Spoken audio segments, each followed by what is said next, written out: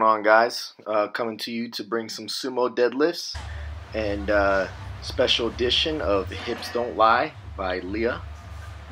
Starting back up with the strength phase, going into competition stance sumo deadlifts. Everything moved really well today. Here's Leah's guest appearance. I mean, it's pretty impressive. Hips don't lie. She ended up pulling a PR this week.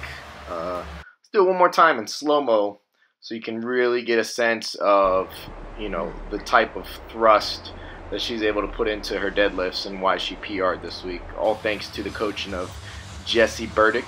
If you guys haven't seen his hip thrust on Instagram, go check him out at Jesse Burdick on Instagram. Worked up to working sets of 535 today for triples. Everything moved really well, all things considered. I haven't sumo deadlift in a while, but my back feels really strong from all the conventional pulling. And only thing that was an issue today, which has always been an issue for me, is just being too far in front of the bar. But it's getting better.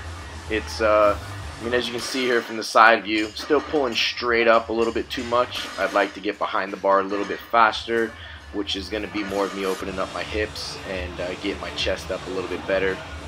Went on to doing some block pulls conventional style, bringing back sumo deadlifts. I didn't want to put too much stress on my groin, so I was just going to do one exercise sumo, and then next week I'll probably bump it up to 2, and then the week after that bump it up to 3.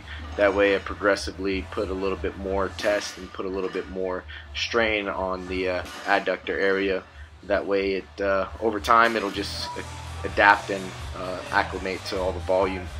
That way whenever I go to do my squat and low bar wider squats this week, I won't be so beat up. So here's some more block pulls, worked up to a top set of 575 for 4. Everything was feeling pretty good. No complaints on this day, so just looking forward to the rest of this strength phase and getting ready for these upcoming meets. Check us out on Instagram, and check us out on tmnutrition.net. That'll be the new website coming out here pretty soon, guys. Until next time, take care.